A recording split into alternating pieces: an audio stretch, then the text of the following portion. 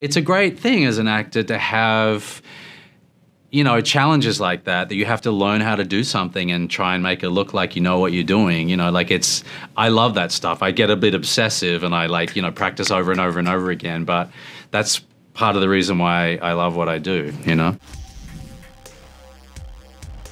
Yeah, so I'll just dive right in.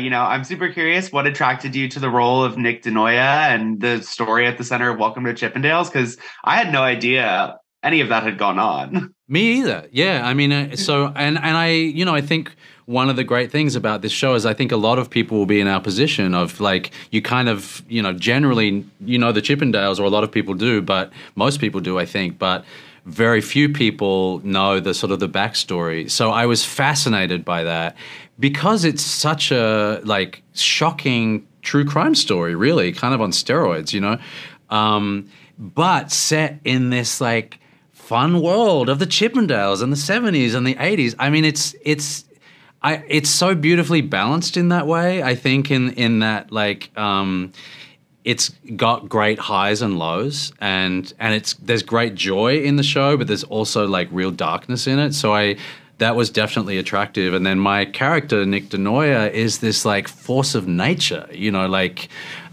creative genius, I think. And, you know, complicated in a lot of ways, like got a real temper and like just an amazing character to have the chance to play. Was there anything that like surprised you in particular, either about Nick or just the story in general when you found out? Everything. Yeah. Really. I mean, like it just because I didn't know any of it. And it's, you know, like it's a male burlesque show, you know, like fun, like cool. Like I had no, and I mean, there's great depth in the show, I think, in that Steve Banerjee, who Kumail Nanjiani plays, is an you know, Indian immigrant, so it's an immigrant story. He's like chasing the American dream. He's, you know, there's sort of the show looks at, you know, what happens when that kind of goes off the rails and like, you know, a person gets really obsessed by, you know, money and fame and like sort of loses sight of what the original dream was perhaps, or, you know, gets caught up into sort of the darker side of capitalism.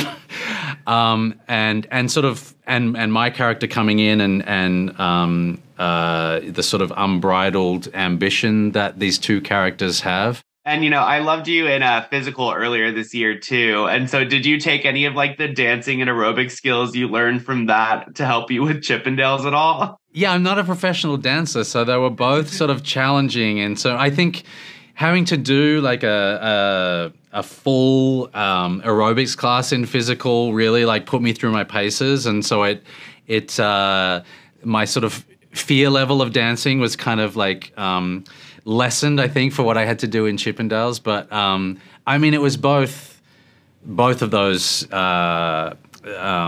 roles were such a joy to play, and it's like it's a great thing as an actor to have, you know, challenges like that you have to learn how to do something and try and make it look like you know what you're doing. You know, like I love that stuff. I get a bit obsessive and I like, you know, practice over and over and over again. But that's part of the reason why I love what I do, you know? That is my time today. Thank you so much. It was a pleasure speaking with you. I loved the show. Oh, good. Thanks, Thank man. you.